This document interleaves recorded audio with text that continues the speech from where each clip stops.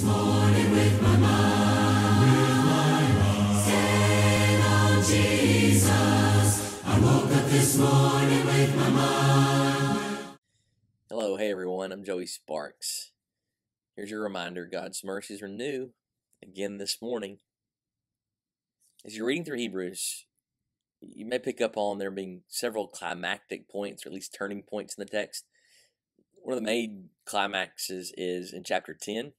It's the climax to the theological argument.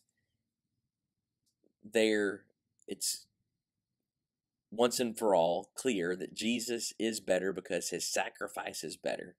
He selflessly sacrificed himself, but on behalf of our sin. And that once and for all sacrifice has rendered him better, best, superior.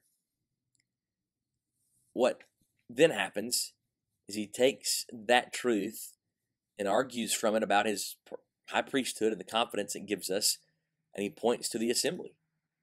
In a very real way, the worship assembly is a measurement of our acceptance and understanding of what Christ provides. The worship assembly, if you're willing to forsake it, if you're willing to forsake Christ, willing to forsake God, and also willing to forsake your brethren, then you're forsaking it all, because it's what God provides now in Christ. Well, there's another climax that happens at the end of the letter. I mean, it basically is serving as the summary.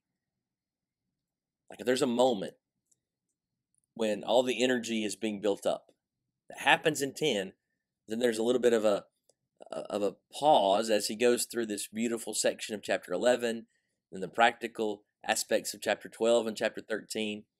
But in 13, he gets in once again a very strong argument about that what they must do and what we must do as followers of Christ. Listen to what he says. This is verse 12. So Jesus also suffered outside the gate in order to sanctify the people through his own blood, meaning he did not suffer inside the walls of the temple or the walls even of Jerusalem proper. He suffered outside the gate. Okay, so that's an important distinction. Therefore, let us go to him outside the camp and bear the reproach he endured. For here we have no lasting city, but we seek the city that is to come. That's a summary of what every Christian must do. That's take up your cross and follow me daily language. See, Jesus did not suffer in the temple. He did not suffer in the city. He suffered outside.